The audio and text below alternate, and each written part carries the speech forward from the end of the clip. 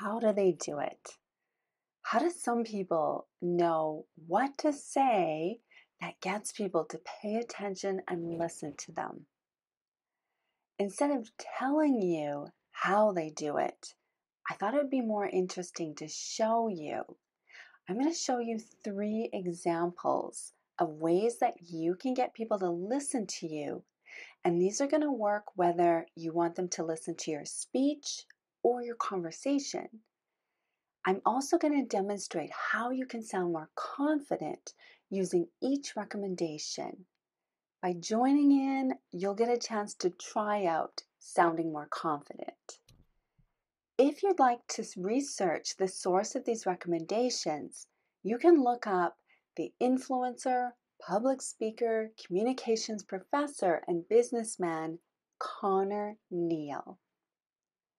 Conor Neill begins by sharing his 3rd best way to get people to listen to you. How to start a speech. First way, with a question that matters to the audience. How do you phrase a problem that the audience faces in a question? So that'd be the 3rd best way of starting a speech. Ask a question that matters to the person or people that you want to listen. Notice the difference though. How can I sound confident in English versus how can I sound confident?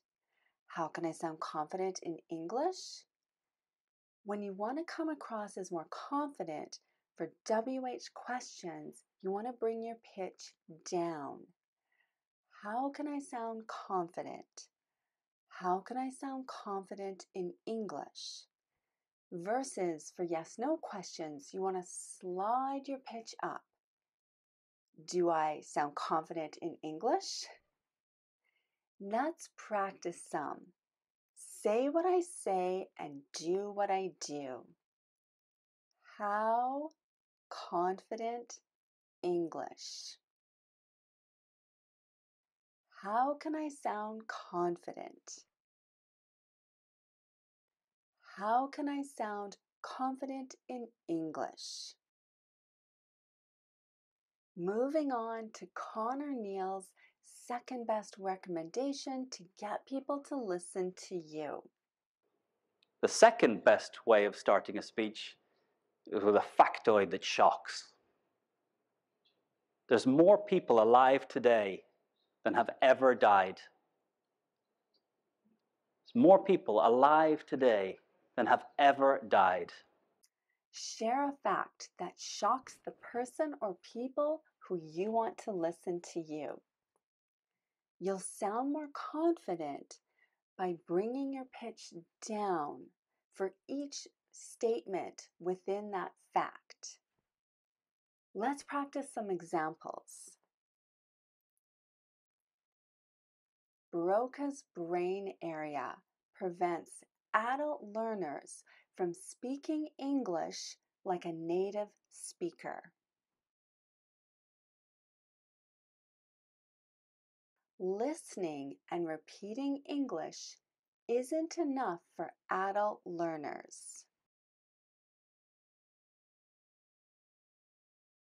To sound like a native speaker, adult learners need movement and musical strategies to bypass Broca's area.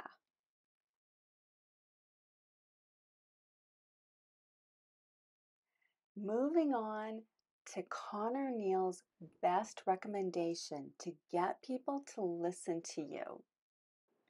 But the best way to start a speech, and the way that I hope all of you use from now forward, is the same way we start a story to a child. The way you tell stories as an adult is, in October, it was the last time I was in this room. There were 120 people in the room, and I was having a little conversation with one of the world experts on public speaking. And he said something to me. He said something to me that's had me thinking ever since. People lean in and listen when you begin with a story that intrigues. To sound more confident, step up in pitch and pause. This indicates that you have more to say. It's kind of like you're left hanging, and you're less likely to be interrupted. Try some of these. Repeat after me. The strangest thing happened on the way here.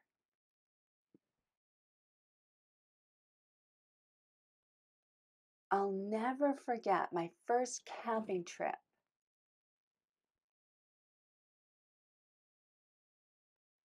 It began as the perfect summer hike.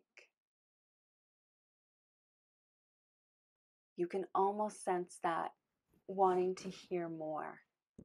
Now you know what gets people to listen to you. A question that matters to them, a shocking fact, or a story that intrigues.